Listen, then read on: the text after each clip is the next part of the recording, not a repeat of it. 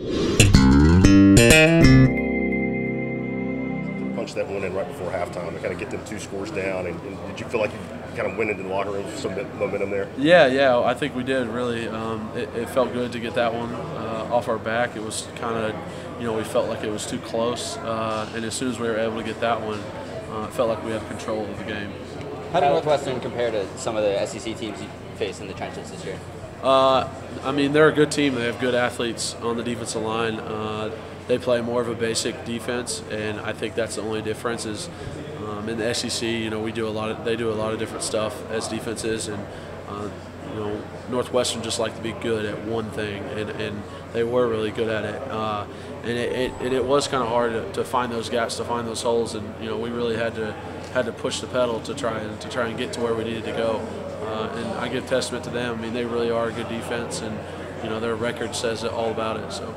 Kyler, when's it sink in that this was it? Has it yet? I don't know, not exactly. When I was hugging those other seniors, Mac and Kurt and Salisbury and Randolph, it kind of sunk in as this is my last one. But I think it still hasn't truly hit me yet, and I think it's going to be weird not being able to work out with those guys again, or go to a practice or go to a film study. You're just not being in that environment as much anymore. So hopefully I don't freak out too much, because it's a little different for me, and I'm not that huge on change, but we'll figure it out. Did Jalen say anything to you guys either after the game or during the game?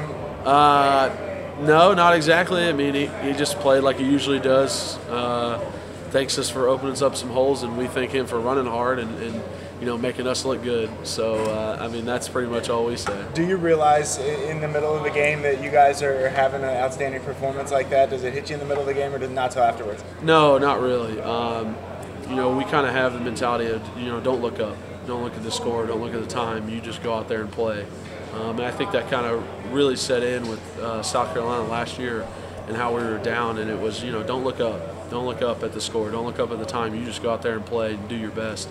And that's how we try to do every drive, is just go out there and do our best. And, the pieces will fall where they need to.